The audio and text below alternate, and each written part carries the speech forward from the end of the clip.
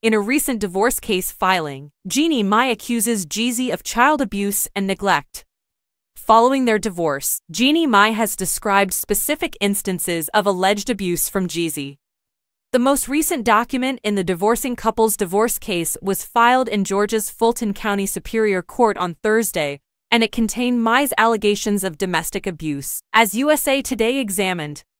In response to the sole survivor rapper's request earlier this month for the court to void the couple's temporary agreement during their divorce proceedings, which temporarily resolved issues like a parenting plan for their 2-year-old daughter, Monaco, the former daytime TV host of The Real, has filed.